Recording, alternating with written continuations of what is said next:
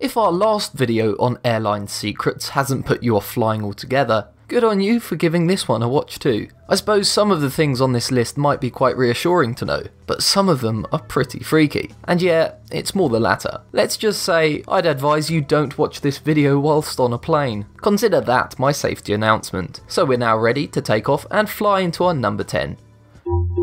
Amazing! Number 10. Lightning strikes. The thought of a plane getting hit by lightning is pretty scary, right? Well, I hate to break this one to you, but this one happens all the time.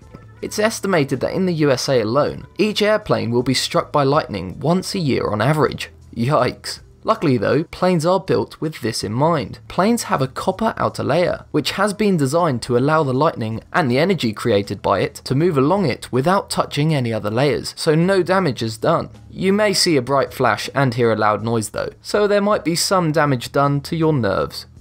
Number 9. Some seats are safer than others. In the unlikely event of a plane crash, of course, the chance of survival is unfortunately fairly slim. But did you know that the seat you're in can make a huge difference as to whether you're likely to survive or not? Tests show that passengers right at the front of the plane, i.e. those in first class, are more likely to suffer if there was an emergency. This is because of the likelihood that the cockpit may rip off from the front of the plane, leaving them immediately exposed. So maybe it's not worth paying all that money for some extra legroom and a cotton napkin. But before you people who usually fly economy get too cocky, you're not the safest ones on the plane either. Have you ever noticed that the attendant seats are often facing backwards? That's because it's significantly safer. In the event of sudden deceleration, these seats offer far better support. Not only that, but their seats also have better seat belts. Yes, that also makes them safer than you. So why aren't all of our seats facing to the rear with amazing seat belts? As usual, it all comes down to money. It's too expensive for airlines to redesign aircraft and replace the existing seats, and the seatbelts are heavier, so if we all had them, the fuel consumption would increase. They don't care that much about our safety. They likely did some thorough analysis and realised it wasn't worth changing because, along with the monetary cost, consumers seem to prefer front-facing seats. Number 8. Seats are getting smaller. Whilst we're on the topic of money, airlines have a trick of getting the most money out of every flight. And because this video is about secret things, I'm not talking about that overpriced soggy sandwich they tried to sell you. For decades, airline seats have been gradually getting smaller and smaller. In the 1970s, the average legroom on an aircraft was 35 inches. Today, it's just 31. And the width of an average seat has decreased from 18 inches to about 16.5 over the same period. That means more seats on the plane and more dollar for the airline company. Hey, it's sad, but at least you'll feel a bit more reassured that it's not just you getting fatter now. It also means that we indirectly get cheaper flights, so we can't exactly have it all. Number 7. Staff sleeping quarters. Ever looked up to find your air host or hostess and not been able to see them? You start to think they're avoiding you because you're asking for your 11th glass of water, perhaps. Well, maybe they've just gone to sleep. On long-haul flights, extra crew are employed so other members can rest, and they have special places on the plane to do it. There are usually stairs at the front and back of the aircraft that lead to very small staff sleeping quarters. Sometimes they have windows and small TVs, sometimes they do not. They're often described by cabin crew as being like sleeping in a coffin. It still sounds better to me than 31 inches of legroom though. Number 6. Hard landings. We all know what it feels like to end a plane journey with a really abrupt, hard landing. It's pretty horrible, and a lot of people tend to think it's due to the pilot's carelessness.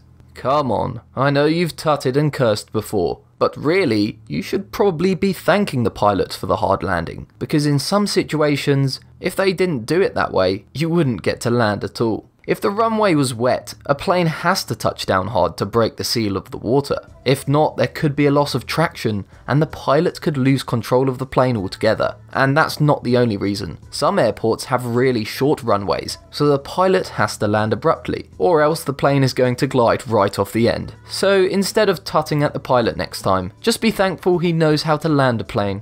Number 5. Aisle 13.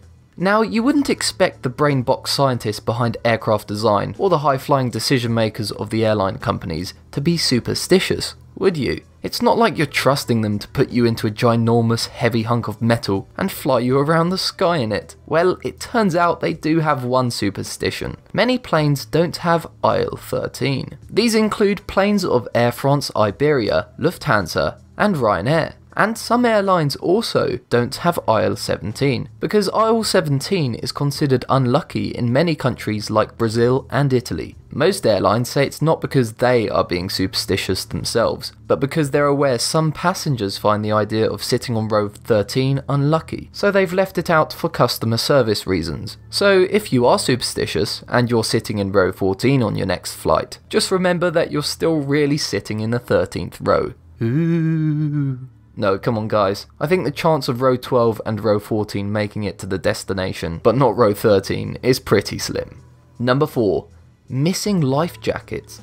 I bet you, like me, totally ignore the safety announcements when the cabin crew give them out at the start of the flight. Right, we've heard them all before. You know what they're going to say. Well, if you do one thing the next time you fly, do at least listen to them when they tell you where your life jacket will be, and check it's actually there. Apparently, there's a real problem with people stealing life jackets to keep as a souvenir. So you're going to want to check that the person who sat on your seat before you wasn't that type of person. I know the souvenirs in the airport can be expensive, but a life jacket? Seriously?